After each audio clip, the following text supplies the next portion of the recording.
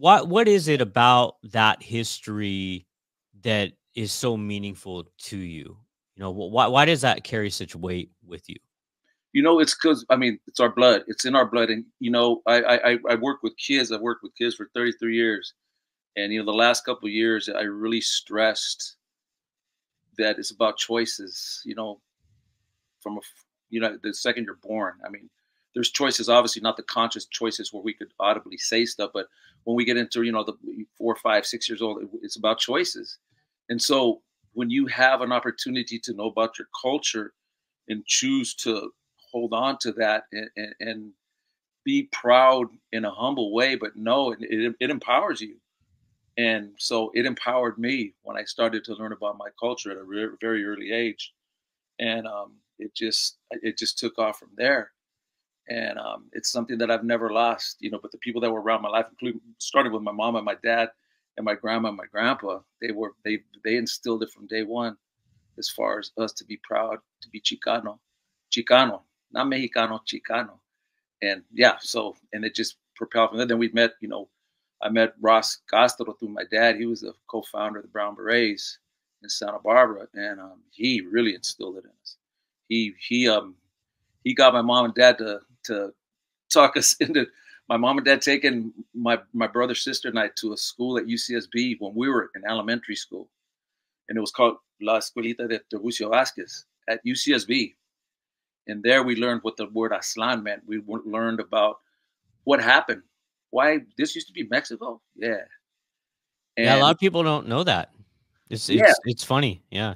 Joaquin Murrieta, and so these people you'll never hear about in the conventional history books, but they were heroes in our culture, and it just empowered me. My mom and dad said something. They said, "You know what? We want you to go to this because one day you guys are going to go to UCSB," which we did, and we don't want you to feel intimidated by this place. So go. And so for 2 years, I think 2 summers, we went. My sister, brother, and I, we got educated in Chicano history 101, and that was the start. And so you're asking what empowered me, what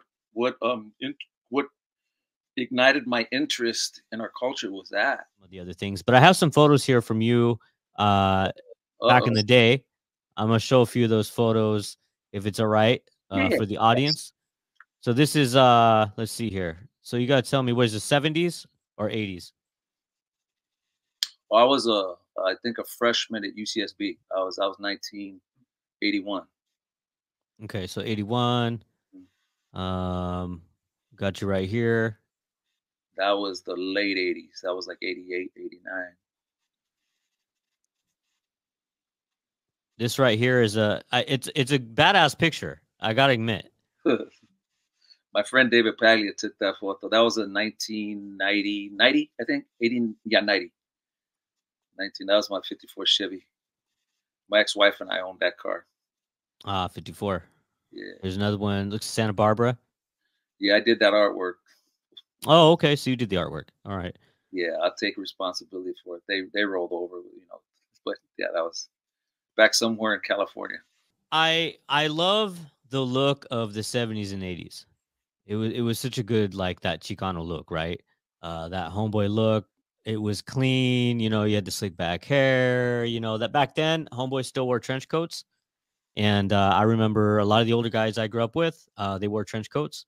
And then it started to fade when you got into the 90s. You didn't really see homeboys wearing trench coats anymore, but I kind of miss that. I miss that style sometimes.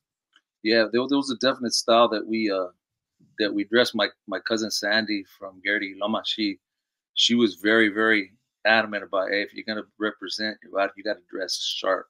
So we Yeah, did. that was the thing back then. Yeah, but then you ended up getting them clothes all dirty and messy when the stuff went down. So hey, you know, at least we look good walking into the ring, you know.